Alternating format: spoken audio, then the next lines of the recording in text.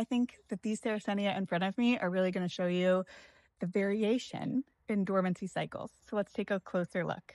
So here we have Dana's Delight, which is a Leucophylla hybrid, going strong, looking beautiful. And then, oh my, look at this. This is Damon's famous Flava. And as you can see, it's in a very different state. This is dormancy. This plant and this plant back here are getting the exact same conditions outside. This is what it looks like. Don't freak out if your flavas or Oreophilas, a lot of those early plants are looking like this. And then you still have some plants that look great like this. Or also, look at these, Purpurea, still looking really good. This is why I always talk about how you kind of want to have a full spectrum of the species for representation of the fullest amount of pictures and color throughout your growth here. Because while these ones look amazing now, these are the ones that are going to fill me with joy in the spring because they're going to grow first. So you really want both.